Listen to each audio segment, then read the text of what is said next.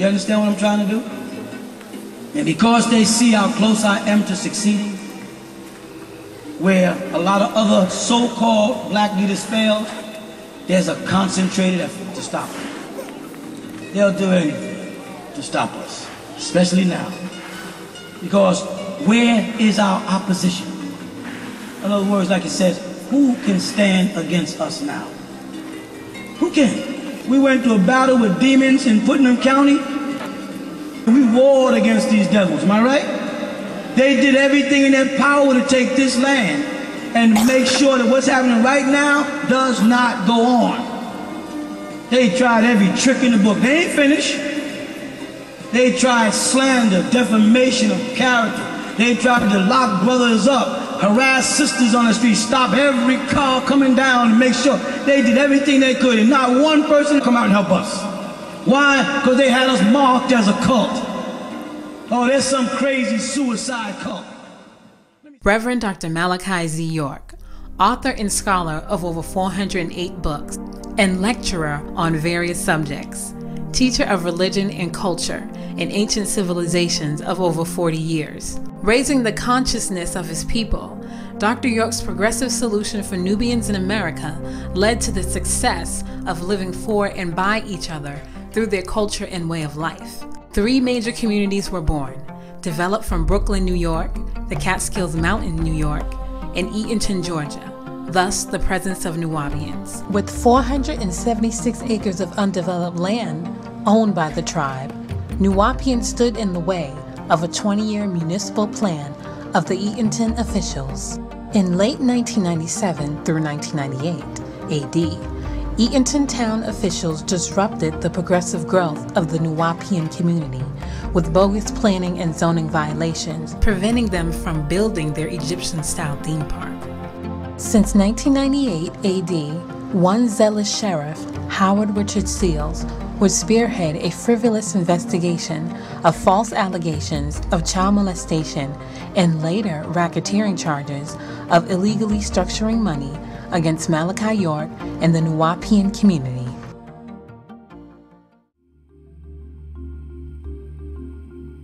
Malachi York's interest lies in uplifting Nubian people in the Western Hemisphere. He even went beyond the hearts and minds of touching Caucasians, Latinos, Asians, and American Indians. His charitable works extend to youth sponsorships and generous donations, civil rights supported issues and concerns, and under the Al-Mahdi Shrine Temple, his humanitarian efforts led to community services and hospital visits to the sick and needy all throughout the state of Georgia. York's mission consists of bringing all religions together under one roof. Students lived and practiced a full life of the 3 monotheistic religions, Islam, Judaism, and Christianity, in its pristine purity, becoming student teachers. Men would sell and propagate books and pamphlets as the women and children stayed in the community freely. Dr. Malachi Z. York is a writer, and a writer of truth, or I should say nonfiction. And he's just informing the world of so much that he knows. And not to isolate him to being just a writer, but however you put it in layman's terms, or for everyone to understand out there in the public, is he's a scholar. Doc was in the office most of the time. He's in the office most of the time because he's constantly working on books. I mean, he's written over 465 books. I mean, over that. You could go as far as 500 books. He's written every single one of them. And what I was able to all times to help with is he'll dictate and we'll type, and then we'll put, like, you know, grammatical corrections in and things like that. This is what he did day and night, all the time. Writing. All the time. In the car? In the car. We're in the car and he's like, he's dictating something. It was like, he's just like, I've got to get this information to the people. And that drive is what is actually the motivation, is why we've been fighting for 6 years, and we're not stopping, and we're not going to stop until he is free. It was a communal lifestyle. You know, all of us have a certain connection and love for each other because of what he set up, Dr. Malachi Z. York, what he set up for us in the community. You know, when we went to public schools, we all traveled together in groups. You know what I'm saying? Everybody knew not to mess with us as children. You know, you had men and women who watched us to make sure our hair, our nails, we were clean, clothes were pressed. You know what I'm saying? Make sure we ate right. Dr. York is is a giving person, because if you look at his record, what he did, it was always for the children, and that was our main goal out there, was about the children. That's why we really worked the way we did and tried to build the way we did, because everything was about the children. Malachi's vision is to raise the conscious level of Nubians worldwide. To achieve this, he always stayed firm in educating the youth through proper language and culture. The teachers that came to teach the children were from overseas. We had a teacher from Morocco, a teacher from Egypt, also a teacher from Mali, 2 teachers from Sudan, and a teacher from Israel. And these teachers were the best quality teachers. While the children learned on the weekends, the older children went to public school during the week. After they finished public school, they had to go and learn different languages, cultures. He always taught us to do right by ourselves, to do right by others, to be respectful. You know, he taught us the importance of exercising, the importance of language, you know, the importance of education, you know, the importance of growing up and having an interest. Instead of a want, always wanting something in life, to have an interest, to grow up, you know what I'm saying, and be productive as a person. The atmosphere was beautiful, you know, with the children and just running, you know, and the thing about the land is people will come on the land with their children, and like most places, you know, places you go to, if you go in a building or something, you know, the mothers holding their kids and everything, but on the land, it's like, you know, they just let them go. You know, the mothers go one way, the kids go the other way. But the atmosphere was like we watched each other. So everybody felt safe, children were safe, and it just land for them just to run, you know, and just, you know, to be themselves, you know. He had a loving interaction with any of the children. He was very involved with what we did with the children, like when they got good grades, he'd want to see their report cards, and everybody would get to go to Captain D's and get a treat. That's the kind of things that he would do for them, and just different surprises and parties and events. He's the kind of person who wouldn't just look out for one person, he'd look out for everybody. If we had holes in our shoes, or we needed socks, or, you know, whatever the case may be, you know what I'm saying, he'll help out. You know, what size shoe you wear? Like, he did that to me one time. What size shoe you wear? I'm like, 9. No, I'm sorry, I wore 8 at the time. He said, okay, I got something for you tomorrow. Next thing you know, you have a brand new pair of sneakers or shoes. You know what I'm saying? That's the kind of person he is. When we had our holidays, like Children's Day, or, you know, what they call Halloween, we call it Prophets and Angels Day. You know what I'm saying? He made sure that everybody enjoyed themselves. His character, it was like a father. Every time he'd come into the office, he brings so much positive energy. When you're working with him, you feel like you can do anything. And he pushes you way beyond whatever your concept of what you do, what you can do, and you can do amazing things. Dr. Malachi Z. York can't be in there no more. You know, it's been far too long, and it's not fair for the dedication that he's done, that he has given to everyone. No man that I know of has given that much of his life, you know what I'm saying, for a group of people, anywhere. Not in my lifetime, not in this day and time, you know what I'm saying? They was taking out leaders back in the 60s before I was born. He's devoted all his life. And this is how they always put us down. You know, they always attack anything they can, you know.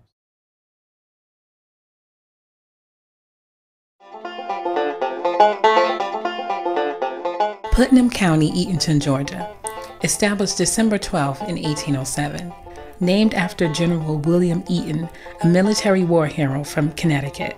The small town is known as the dairy capital of the world, in honor of its major industry, dairy farming. The birthplace of noted writers Alice Walker, of The Color Purple, and Joe Harris, author of the Uncle Remus stories. This is their story, a people returning to their ancestral land.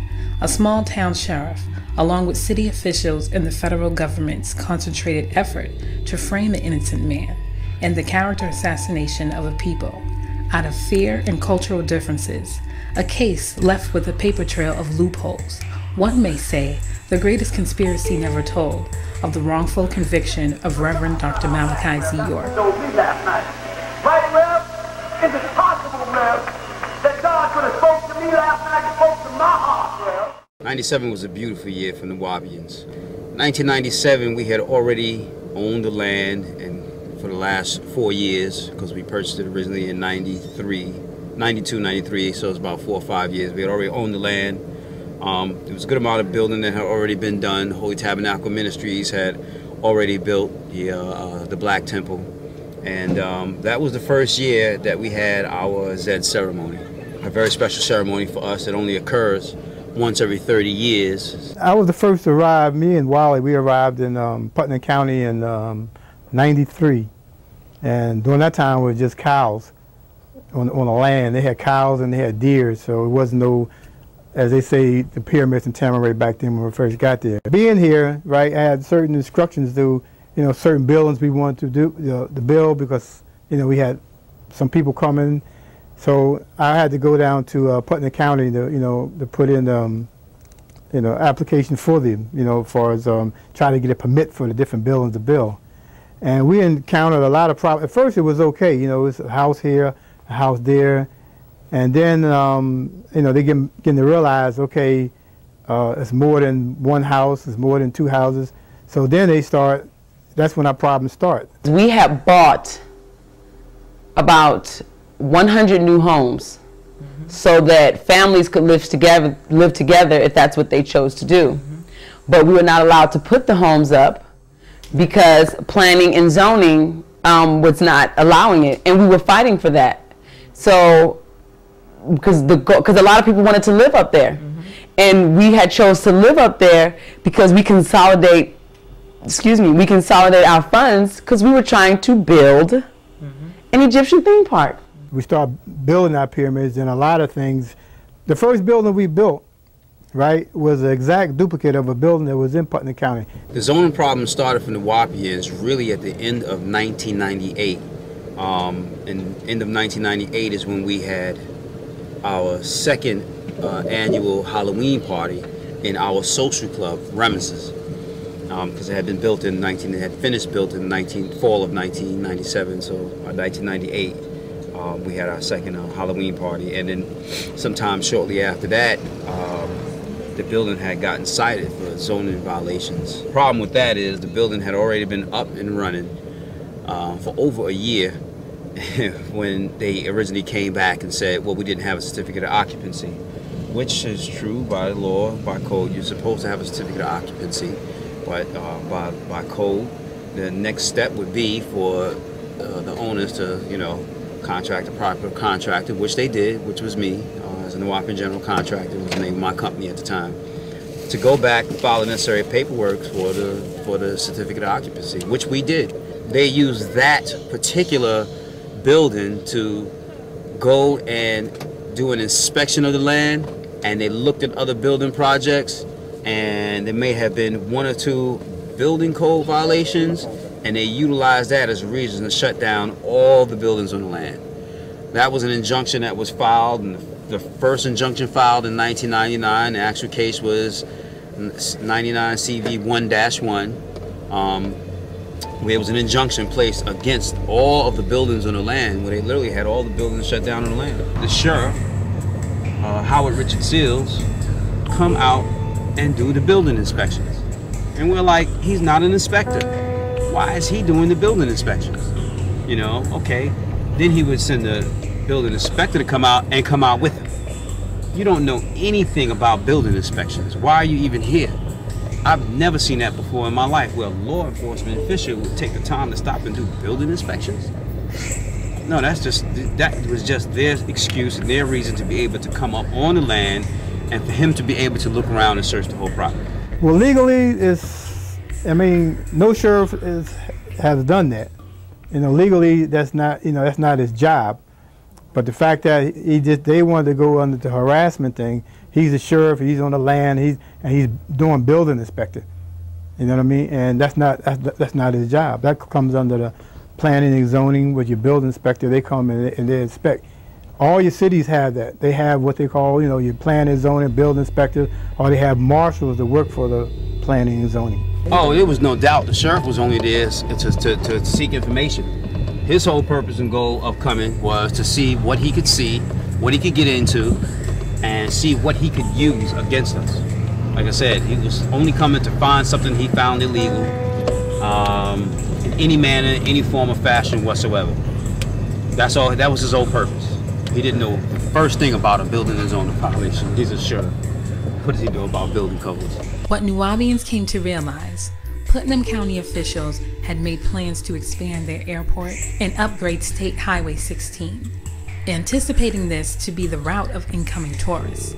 The same highway that connects to Highway 142 runs directly in front of the New Orleans property on 404 Shadydale Road, which means tourists, before reaching the city of Eatonton, would have to first pass Tamaray, Egypt of the West. It was really all about the county officials working together with other members of government in order to get us off that land, because it was sat right on Highway 142, which is a main thoroughfare going towards Reynolds Plantation. And Reynolds Plantation was owned by Reynolds, who was a filthy rich man, who had ties to the government, and they just didn't want us as their little glitch in the system. That's when our problems start. Then they start holding us back. Well, we would go down there, okay, we want to get a permit for this. Well, you can't get a permit unless you do this. So we would go back and we would do that. We come back, then they changed their mind about it. And it was like a whole harassment thing as far as like for us building. It was always, we do whatever they say. When we come back, they change the rules. And that's the way they did it. We were grandfathered in. And grandfather it means anything you were doing before that 97, then you would go under the old zoning law. And that was the problem right there, because they kept trying to shift us to 1997 laws and say, no, we're grandfathered in, just like everybody else in the county. The excessiveness of the actions done by Putnam County officials, and I will say it wasn't just the building inspector's office, the county commissioners in on it, the county attorney, and the husband of the county attorney, who pretended to be, even though it was against the law, the county attorney. All these particular actions were taken to shut us down, and this is why the landowners at the time, who was at the time not Dr. Malachi Z. York, but it was 9 individuals who were the head of the church that was on the land, Holy Tabernacle Ministries, hired me and my company to go and sort out all the building and zoning violations. On June 11th of that year, I had to go into Superior County Court and argue as to why we should be allowed to proceed on with the building projects. And at the time, the county attorney was trying to have the lights turned off on the land. You know, their whole thing was, well, we want to turn off all the electricity, not just to the buildings that were under violation, but to the entire land, all of the developed land, which were houses, which were offices, which were, you know, stuff that already existed way before we got there, you know. I mean, there were mobile homes who were legal, permitted, and everything, and they wanted to shut those down also. So this is why you realize it wasn't just about us having to go and argue on behalf of the building and zoning violations. They were literally just trying to get rid of us, and were using the law to their advantage, or misusing the law to their advantage, just to try to do whatever they could to just get us out of the land altogether. On February 21st, 2001, Reverend York was exonerated of all building and zoning violations in Putnam County, stemming from 1998 by Sheriff Seals. Reverend York resided in Athens, Georgia at this time, and the 9 landowners held the deed of Tamaray. And New Orleans were thriving. 1 year and 3 months later, all was well. At least it appeared to be.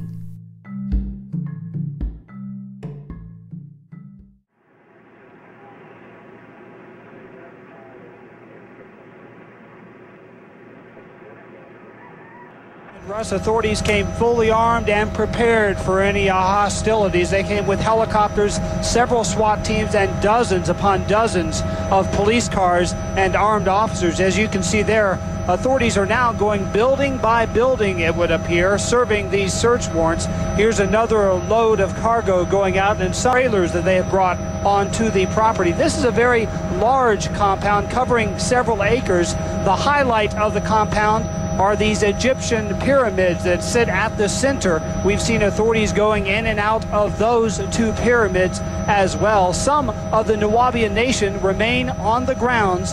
Authorities, SWAT teams and officers are sitting next to them as they sit on the ground over here near the shade. They have sat there for the whole hour and a half that we have been on scene, being watched by those FBI agents you see at the top of your screen.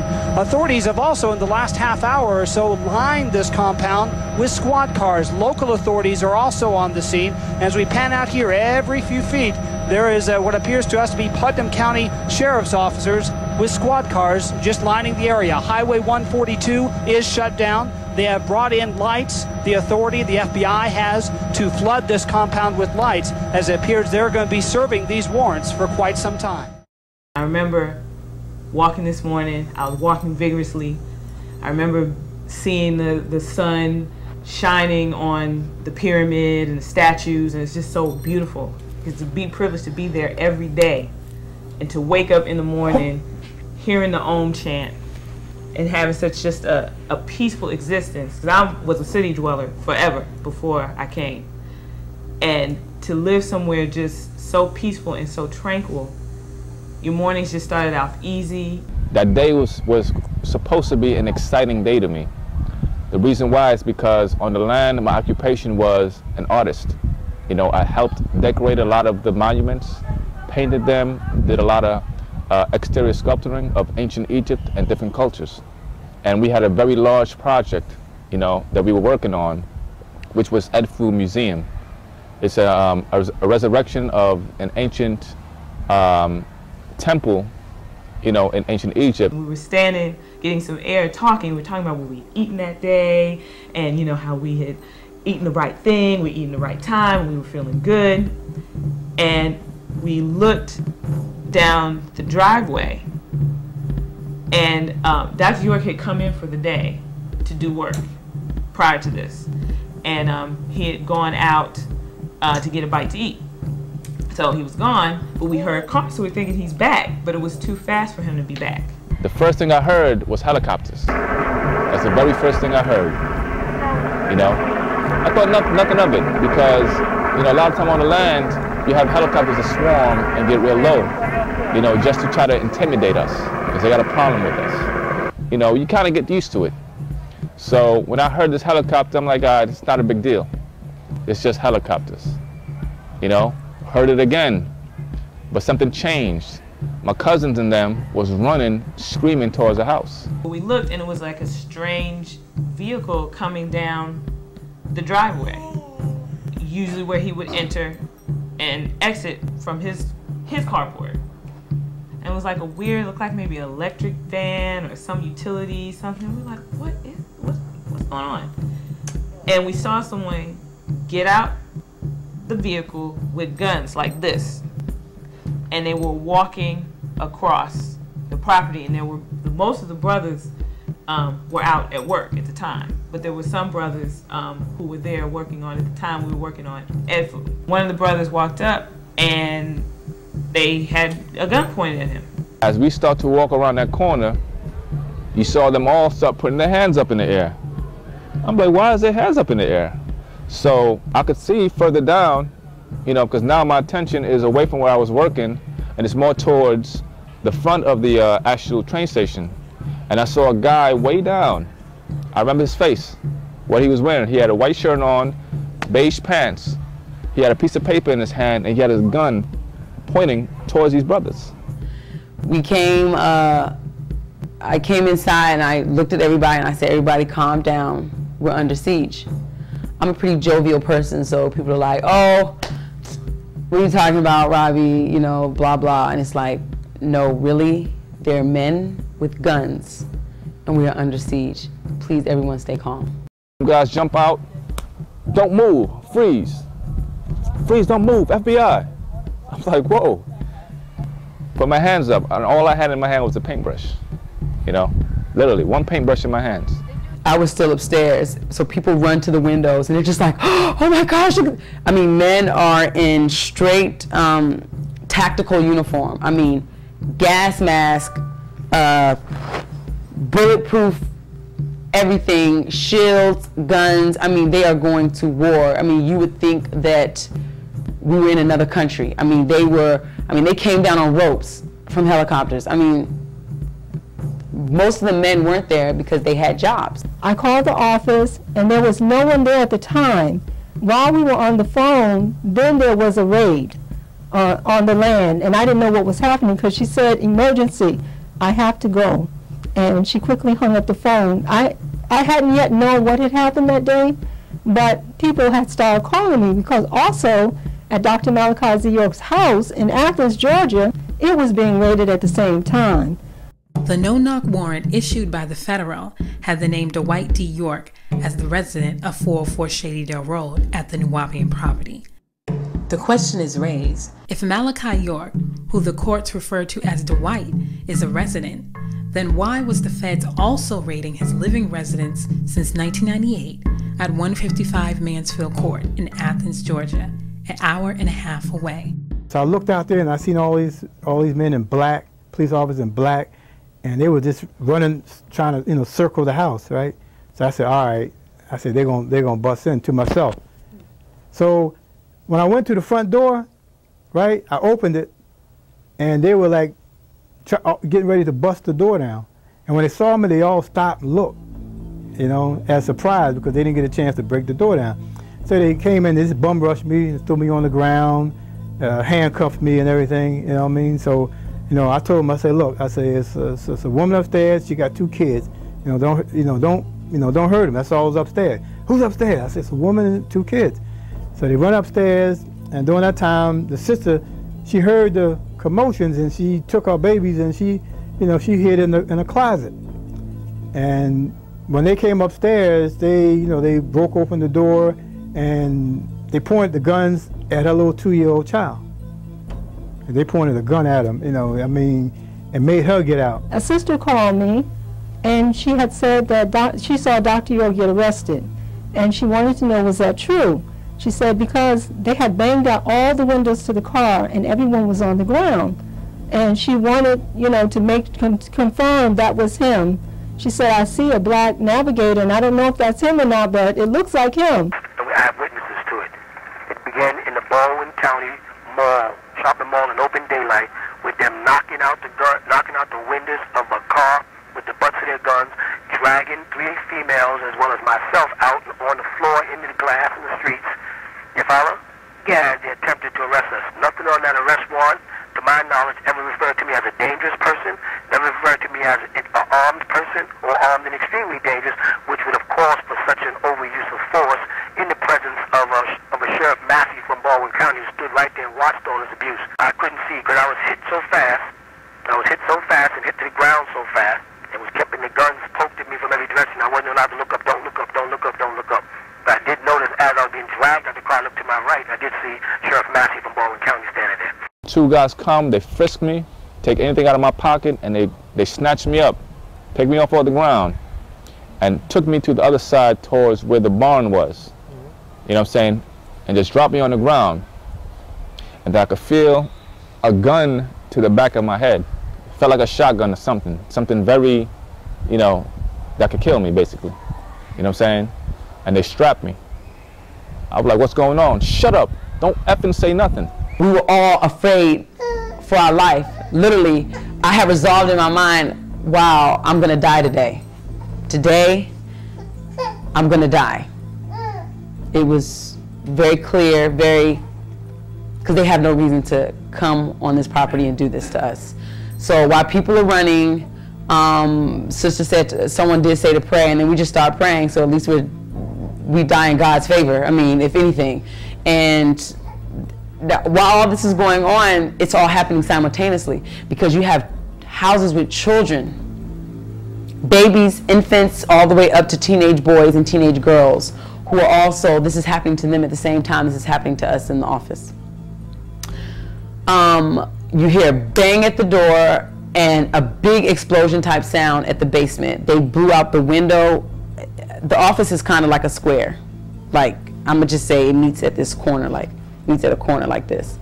And there's a window right here, front door. You hear a boom, an explosion, glass shatter, and women just screaming. And so we're just praying, and they're like, lay down, lay down. We're all laying down on the floor. One of the sisters, she has an asthma attack. She was trying to breathe. Man comes up the steps. It's a spiral steps to get to the second floor. He comes and he points the gun directly in her face. So she really is about to just, because it's like, okay, this is it, I'm gonna die. So he allowed her to get her inhaler. Another guy comes in, and they're really embarrassed. I mean, they're sweating, it's hot, they came to kill. They brought in over 200 agents. I'm talking, they flew them in from California, Washington, D.C., other cities, other counties, Atlanta. I mean, they made this a big effort. But what a lot of people don't know was the raid was planned for 3 a.m. 3 a.m. in the morning, while everybody was asleep. That's when they had planned the raid. By the grace of the Most High, it didn't happen at that time, because then it definitely would have been a slaughter, just a bloodbath, and women, children, men, women, everybody would have just been dead. And on the news, it might have been chalked up as, oh, they killed themselves, or, you know, it was a war, men, women, children had guns, or just something like totally insane. It would have been chalked up as that. They literally came with the freezer trucks and body bags, because that was what they had expected and what they had planned for. Children are crying. My daughter was like 2 years old at the time, and the children were made to get down on their knees with guns to their head and their hands over their head. When they blew in down to the bottom, they threw in tear gas. I'm glad that Doc wasn't here, because the reality is that's who they wanted to kill. Not even, it wasn't about an arrest. They were hoping he was there so that there would be some confrontation and they could take him out. And that's my personal feelings on that. For a raid that you plan for 3 o'clock a.m. in the morning, and you come in someone's house at 3 o'clock a.m. in the morning, they're going to want to defend themselves and defend their family. So that's what they expected, and it didn't happen that way. Painful day. It's a painful day.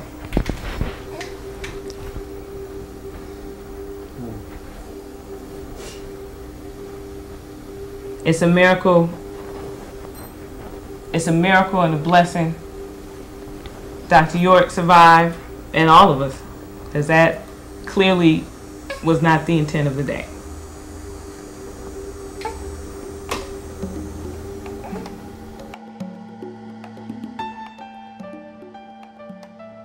Thursday morning, May 9th, an arraignment hearing took place in Macon, Georgia, before Magistrate Court Judge Hicks. An original plea of not guilty was entered on the court records. They did the grand jury indictment, which is the procedure that they have to go through prior to enforcing a warrant of arrest. They have to be indicted first by a grand jury. Even at the grand jury, they asked, do you have any evidence? And she said, no, we have no evidence.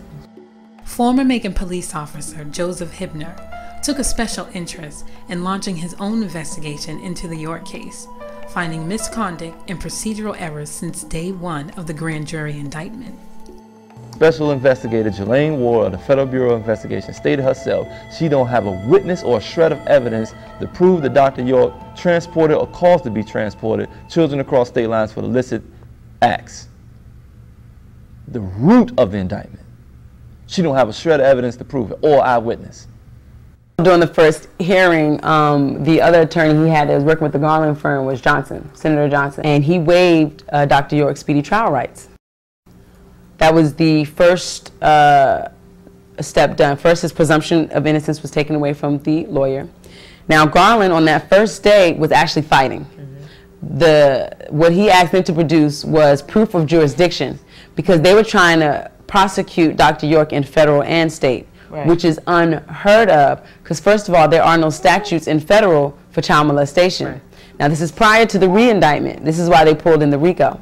So he said you have to prove jurisdiction. The Garland firm argues the federal court has no jurisdiction to try Dr. York due to the statutes of limitations exceeding itself for child molestation and transporting minors across state lines. Most of the allegations were past a statute of limitation, if they were true anyway. And then thirdly, the other counts weren't even illegal at the time where they stated these acts happened. You know what I'm saying? Initially, like the transporting of children across state lines for the purpose of illicit sex. They're saying that Dr. York caused or did transport children from New York to Georgia just to do this. So first of all, it can't be illegal in the state you're exiting from. Your charges have to be illegal in the state you're arriving in where the act supposedly took place. And we asked them, if you, in essence, they used the Mann Act, which was initially set up to trap pimps and prostitutes. So the initial question is, okay, if you're charging him with bringing children from New York to Georgia for this purpose, then where's the person who engaged in the act? The prosecution argues from 1993 to 2002, York committed these acts from New York to Georgia. However, without a strong indictment, the U.S. Attorney Office quickly re-indicted York on federal racketeering charges under the RICO law as a criminal enterprise.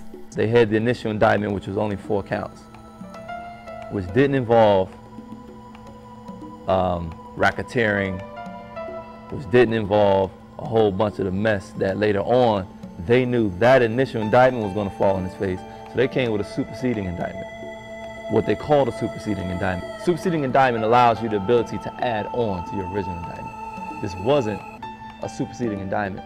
They re-indicted Dr. York because according to the initial indictment, they were charging him with things that wasn't even a crime at the time. Literally. During the illegal search and seizure of May 8th, amongst the media frenzy outside the Nuwaubian property, 5 children were taken into Sheriff Seal's custody without express or written consent of their parents, nor DFAC procedures were followed. They took the children and they put them in DFAC's custody. Mind you, they didn't even literally take them to a DFAC's facility.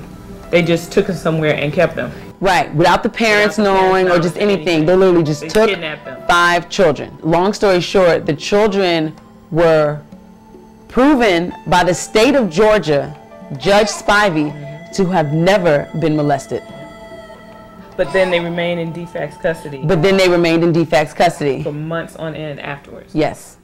And not only that, they left these 5 children who were stated and proven to not have been molested by the state of Georgia, Judge Spivey's ruling, and still kept them in the indictment as to have been molested. Right. Not only that, they sealed the records of the ruling of the children to not have been molested according to the state of Georgia. I went objectively straight at this thing and said, okay, if I was the initial responding officer to a call that child molestation is happening at 404 Shadydale Road, what would I have done? According to the procedures that govern Georgia law enforcement officials, because you got to remember, this started with Sheriff Seals, who went to the GBI, who went to the FBI. See what I'm saying? So the root of this wrong. You start wrong, you end wrong. You see what I'm saying? At the root, this thing was corrupt and bogus from the beginning. Garland's whole tone changed.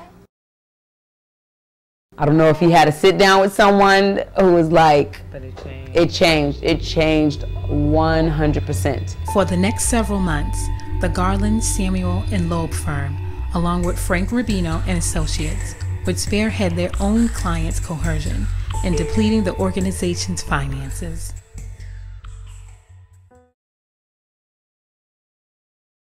Lawyers are ignoring people and not responding. Garland and them never showed up there except once to visit when they want to talk about money. You found that? Yeah. Never to really go over the case. They send some young kid up there called Charles who would come up there and talk about history and nothing about the case.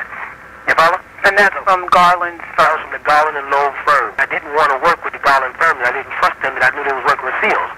Meanwhile, the judge the other day in court, Judge Ashley Royal, made a statement that he thinks the letters that I put in to start the proceedings filing against this firm, the Garland Law Firm, for ineffective assistance to counsel. He said he thinks it's a ploy that just started that day. On the torture end of it, he was constantly denied sleep and constantly questioned and harassed for 24 hours straight through the night, yeah, prior to making the plea. So he made that plea under duress. Even in the beginning, the plea, Garland came to him because I don't know if a lot of people know, but the Garland firm is known for plea deals. Agreement. Before I already said I don't trust them, I don't want to work with them, and they just kept hiding. They actually shackled me and made me come out to the phone. They would actually come to me and put me in shackles and drive me to the phone and talk to God while he reiterates, "You must take a plea. It's better for you to take a plea. You know, since you're suffering like this, you're facing 1,000 years. I'll never be able to win this case. I've had cases like this before. Why do you let these other girls suffer? Why do you know these people suffer? Don't think about yourself. If you was my son, that I would do this for you. I would tell you to do this." He was working all the time with them, and I knew it. I knew they had no case. I knew there was no such thing in those videos. I knew the witness they talked about. I knew this was all a big plot. Garland basically comes to him like, you need to take this plea. He works out a plea deal with the prosecution. Prosecution's like, we'll let all the other people go if he takes this plea. Doc Stark's like, no, we'll just fight it. We can fight it. We can win it. We can win it. And he didn't want to fight this case because he was made a deal with them. Took over $1.5 million, as I'm told by my sister, in cash money from our tribe, and just flaunted it and didn't even use it. Never intended on having a trial, but intended to put their bogus plea. But they knew I wasn't going to take a plea, so they had to torture me into taking a plea. Kathy Johnson, Khadijah Merritt, Chandra Lumpkin, and Astaire Cole was originally on the indictment as victims, stating nothing ever happened. Once they agreed not to become co-conspirators against York, they became co-defendants along with him. Now you have to think, these are mothers that were taken away from their children. Chandra Lumpkin's daughter was still breastfeeding. She not even a year old, a baby, and put in jail. Khadijah Merritt, son, about 3 years old. Yeah, you know, or Kathy Johnson, who suffers. She has a hereditary illness where, you know, she needs medical help, not to be sitting in a jail cell. I was told that they were being treated the same way I'm treated. That means I was sleeping on a concrete floor with real poor bad food, wasn't getting my medication, watching rats and roach bugs and stuff, in the midst of very dangerous criminals. Know that Kathy suffering from MS, which is a very, very dangerous disease. I said, they're not giving me my medicine. Hers is brain deteriorating. She'll be crippled for life. They used that, not to mention starvation, sleep degradation, where they kept waking me up, no allowed to telephone calls, interfere with my mail, you know, definitely a poor diet, a whole bunch of things, and just outright vulgar and physical abuse. The last straw was when Rochelle York came with the attorneys, and the attorney said, okay, look, final, this is the deal. They'll let everybody go. You'll be able to speak to your people one more time, and you have to tell them that everything that you've taught for 30 years was a lie. Take the deal. They kept battling that. This is why it took a week. It was like, no, forget it. Dr. York is just like, they're all in jail because somebody is angry at me. And so, what choice did he have? Their lives were pendulent upon him agreeing to a guilty plea. It was a setup. It was a setup from the door. So once the government didn't take the plea, they didn't take the plea because during the plea deal, which is in the transcripts, the judge involved himself in it, like gave an idea which would be a better amount of time to give Dr. York. And that's biasness. And that's when Lawson took himself off of the case, because he showed complete biasness by involving himself, giving his opinion on Dr. York.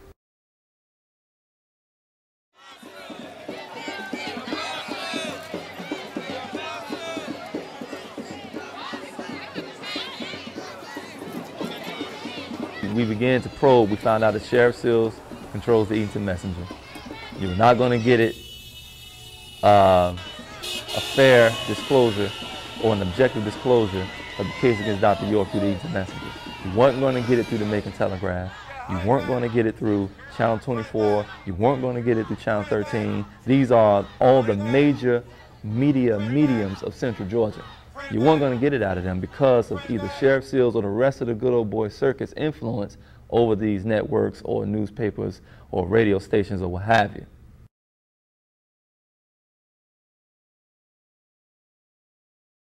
Adrian Patrick was eager to do it. He was like, okay, I'll prepare us for trial then. But the key thing with him is he came in December 17th? Right, like with 2 weeks. He came in December 17th, 2003. Mm-hmm. The trial ended up being January of 2004. So when he came on and Aurora and the Garland firm was released, he requested a continuance because he needed time to prepare for trial. He needs to go. There are boxes and boxes and boxes of discovery material full of files. Because mind you, this is from 2002 to the winter of 2003. There's tons of court documents. It's a very complex case. Witnesses to interview. All these things that go into preparation for trial. And he was expected to do all that basically in a month-and-a-half span. So he requested a continuance, and it was denied. So automatically from the door coming into the trial, Dr. York was placed at an enormous disadvantage because he had to cram in a year-and-a-half worth of work in weeks. See, the public don't know this. The judge called them in chamber and turned to Reverend York and said, I knew you were going to pull something like this. Why do you care? You're supposed to be an objective observer in a situation where he'll be tried by his peers. They made him go forward with the trial. Here's the trick the judge played. He said, I'm not going to let you release Manny Aurora. How you going to tell Dr. York? He's saying, I don't want this guy. This guy is not working in my best interest. The Constitution protects my right to legal counsel, who's obligated to fight on my behalf. This guy ain't got a witness ready 7 days before trial. He needs to go. The judge says no. And that was a game they played to not allow the continuance. Then as soon as the trial started, the judge allowed Manny Aurora off the case.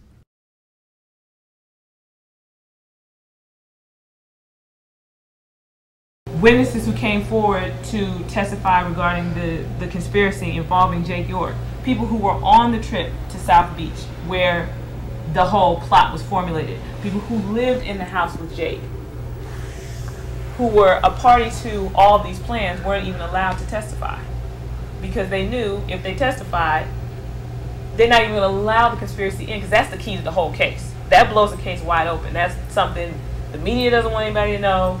The judges and the prosecution doesn't want anybody to know. That would have been blown wide open. They're not allowed to testify.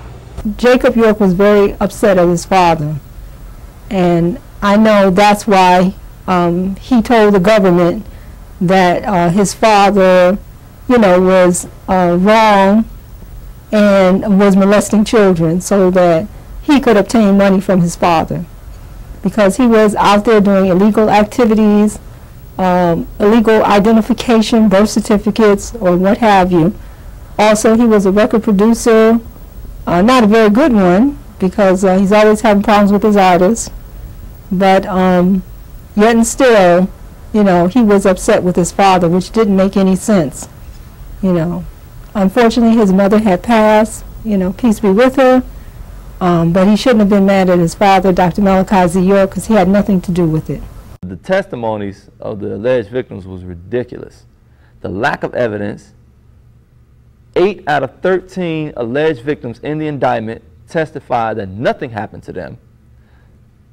6 of the 7 who were said to have been molested currently during the time of the arrest of Dr. York testified for Dr. York. 5 of them were proven by state agencies and judge order to have been completely not abused in no way, shape, or form, physically, mentally, sexually. They testified on behalf of Dr. York. The lead prosecution witness recanted her story. What more did the world need to see that this man has been completely railroaded? One of them is my sister, as a matter of fact. You know what I'm saying? Safat LaRoche. She made these accusations as well. what I'm saying, against Dr. Malachi Z. York. Not only did I testify against her accusation, but also her mother testified against her accusations, you know. And I spoke with her best friend at the time, who told me that she felt bad about saying these things. But later, you know, like I said, she's the type of person who is easily influenced. I mean, it was so bad when we're sitting and we were watching the trial was closed to the public. It was only, in terms of sitting in the actual gallery of the court, you could only watch from closed circuit television. We sat up there and saw. So he had no support. Yeah, he had no support. And you see government witness after witness. These people couldn't even keep their story straight. I mean, they were clearly lying, clearly making up, can't remember the locations, dates, places. I mean, they couldn't even remember statements they had made to the FBI about this whole case. They were clearly lying. I mean, to sit there and watch it, that's why they wanted the courtroom closed. They don't want people to see the nonsense and the ridiculousness that they put up. It was a kangaroo court. The people were clearly lying. They couldn't keep things straight. I mean, it was really ridiculous to watch. Salha Eddington, who is my cousin, you know what I'm saying, was, after being abducted by defects, was taken into the custody of her father, you know, who also testified against Malachi York, who influenced her to testify against Malachi York, because before that she used to communicate with me a lot. She used to call me at my house, and she used to let me know what was going on in there and how they treated her. You know what I'm saying? And then one day, I got a call thinking it was her, and it was her father on the line, and he said, "You can't talk to her anymore." And that was the last time I spoke to her. At that time, the next time I saw her was in Brunswick, Georgia, when she testified against Malachi York. You know, so they got to her eventually. So this whole thing was plotted and coerced by people who were disgruntled, and they were tools used. So it's so many instances of where you saw the judicial bias from Judge Royal constantly blocking Attorney Patrick. Everything he puts up is denied, overruled. I mean, it was clearly, he's pointing out evidence that the prosecution needs to mention in the case. Why didn't you mention this? How can a judge sit there and coach the prosecution from the bench? And these are things that were happening throughout the trial that people don't know about, because subsequently the transcripts were sealed. So people couldn't even find out what actually happened. After the prosecution has maybe a week and a half of putting up witnesses, the judge rushes Attorney Patrick's witnesses, saying that they're repetitive and we don't have time, after it's been a week and a half of the prosecution witnesses. But now, oh no, we don't have time. Too many of your witnesses are repetitive. So he showed a clear biasness against Dr. York. But despite that, Attorney Patrick still put on witness after witness of people who could attest to Dr. York's character, who could attest that none of this happened. All these so-called alleged victims who got up there and said, this did not happen to me. We even had Issa Johnson, who's supposedly supposed to testify on behalf of the prosecution, get up there and say nothing happened. So all these people who are in the indictment are saying nothing happened. How are they getting guilty counts, getting guilty on counts pertaining to people who were there who said nothing happened? They said it didn't happen. So why are you getting a guilty verdict on people who said this didn't happen to me? I went to the trial and I seen it. They never produced any evidence. Don't believe me? Check it out.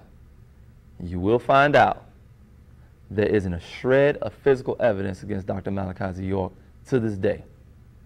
Not a doctor's examination, not a picture of the act, not any videotapes of the act, not any DNA samples that were used or presented as evidence during trial. Nothing. Not even a testimony that he did it but destroyed the sheets every time or something. Nothing. Nothing.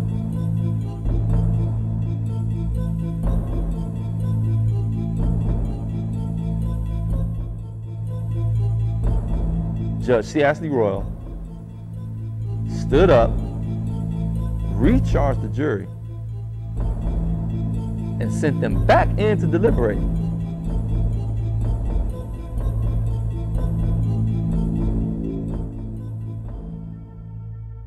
So this jury was never presented any sound evidence that proved that Dr. Malachi Z. York was a criminal, and that the Nuwaubian organization is a corrupt organization dubbed a criminal enterprise that warranted the RICO charge. Miraculously, because of the help of people who did research, who worked on the case, Attorney Patrick still won the case. He won the trial in terms of presenting the facts of the case. It got pulled off because of the work of members of the organization, people who have been researching, who pulled it off. But to be placed in that position legally, he was automatically placed at a disadvantage that wasn't fair to Dr. York. A young lady named Habiba Washington, who has a child with Dr. Malachi Z. York. She became the star witness to corroborate all of the lies in this bogus indictment against Dr. York. Everybody started venting in the car about different things that we didn't like. It had nothing to do with child molestation, had nothing to do with any criminal acts. It was just different things that, you know, normal things that you don't like about growing up, or, you know, we might have had an argument with Malachi here and there, and we brought up the situation. Jacob kind of fed off of that anger, and he convinced all of us that we should take that anger and we should go to the government with a story about his father. And I implore everybody to go to he'sinnocent.com and look at the indictment, look at Habiba's involvement, things like that. And then the bombshell happens where the most powerful weapon the prosecution had recants her statement. In terms of money structuring, which is one of the main counts against York, Habiba Washington testified repetitively. She was never given any instructions to structure money as the chief financer from York or anyone in the Nuwaubian community. I told them about life in the community, growing up, why we left. I was questioned about the money charges, the money situation, because I did deal with the financial situation. I told them how we ran our finances. I ran off, different people that I knew that was there, different people that I knew that had left, and why they left. Several times, she diligently and adamantly wanted to state to the world that everything I said during the trial against Dr. Malachi Z. York was a lie. The whole trial against Malachi was it was on personal anger reasons. We all had our own issues, why we were angry with him. And Jacob told us that we can come up with a story, we could eventually file for a class action lawsuit, we can all sue him for millions of dollars and get money from it. We can even go to making movies, we can even go to making books and stuff like that. So everybody fed off of that idea. She laid out the conspiracy from beginning to end. How it was conceived by the son of Dr. York, known as Jacob York, or Yaqub Abdullah Muhammad by some who grew up with him. But to the layman, as Jacob York, the big guy in entertainment in Atlanta right now. Laid it out, made her study the Watergate Jew, made her study Jim Jones, made certain other of the alleged victims who we know are liars study these things so they can profile the Nuwaubians the same way they profile other extremist cults, so they can line it up. She lays the whole conspiracy out. Prior to Jacob telling us about the civil suit, he showed us video documentary on Charles Manson, on the Watergate Jew, different leaders that kind of ran cults. And Jacob showed us this documentary. He showed it to me, he showed it to Nicole. He basically showed it to everybody that left the community, the girls. And he wanted us to look at this documentary and compare it to his father, the way that we lived. The fact that, yes, we did live with the children, the parents with the parents, the brothers together, the mothers together. He wanted us to compare everything that they've been through with us, so that we could start believing, we could put in our minds that no, we didn't live a normal life. Yes, we were a cult. And then in conclusion states, everything that was stated on that stand was a lie. And if anybody knows how you recant in the proper fashion, as far as the attorney present, the affidavits, things like that, this lady, this young lady, she officially withdrew everything she said about Dr. York. She outlined other alleged victims' involvement. She outlined the original brainchild of this thing, which was Dr. York's son, Jacob York. A new trial hearing was held on August 13, 2004. The unimaginable took place. Defense counsel Jonathan Marks withdraws Abigail Washington's recantment and Reverend York's motion for a new trial, along with a motion of judgment for acquittal filed by Adrian Patrick. Abigail is threatened by Marks and FBI agents to recant her recantment, as she is called to testify by defense counsel. York is amazed as she recants crying on the stand. Reverend York files a motion to withdraw Jonathan Marks as an attorney due to ineffective assistance of counsel. The 476-acre property was sold for $1.1 million to a local Milledgeville developer, who later resold the property as stated by the Sheriff's Department for restitution that none of the alleged victims received. I would love and challenge Max Woods, Moultrie, Jelaine Ward, Stephanie Dacker, Sheriff Seals, you get on that end of the table, and I'll stand on this end of the table, and let's present our facts as to whether Dr. York is innocent or guilty. Pay-per-view. All proceeds go to the winner. Anything I've been through since then was worth the time I spent on the land and the time we're going to spend together again with Dr. York when the community comes back together. It's nothing like it in the world. For Nubian people, there's no place like Tamaray in the world. There's no organization like this in the world.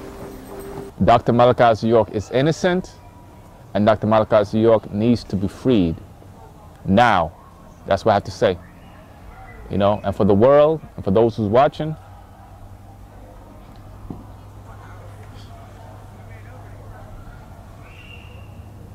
I hope this never happened to you. Because then you'll see. You know what I'm saying? You'll see how they do us. He's innocent. And I'll never stand for anything else except his innocence. Because I know better. That's what I have to say. In the face of adversity and scrutiny, Dr. Reverend Malachi Z. York and the Nubian community continues to carry on in the fight to proclaim his innocence. Many so-called experts believe that their way of life would dwindle, erasing its culture away as just some fad. However, the Nubian community continues with public functions, fundraisers, and local community works. Reverend York is everything but a serial pedophile, which is still yet to be fairly contested in a court of law or public opinion. Disputing his character may be easy for some, but to dispute his efforts is inevitable. Raising the conscious level of people of color in the Western world and abroad to a new way of thinking is inevitable in a span of 40 years. Doing for self and kind, living for and by one another creates an inferiority complex amongst the majority rule in the Western world. The adversities against liberation may slow down the group, but it will never stop change, that which is constant in the name of freedom. In 1999, Malachi York denounced his American citizenship and became a full nationalized Liberian citizen, enjoying all its rights and benefits. Since his arrest in 2002, the United States government has ignored his request to return to Liberia.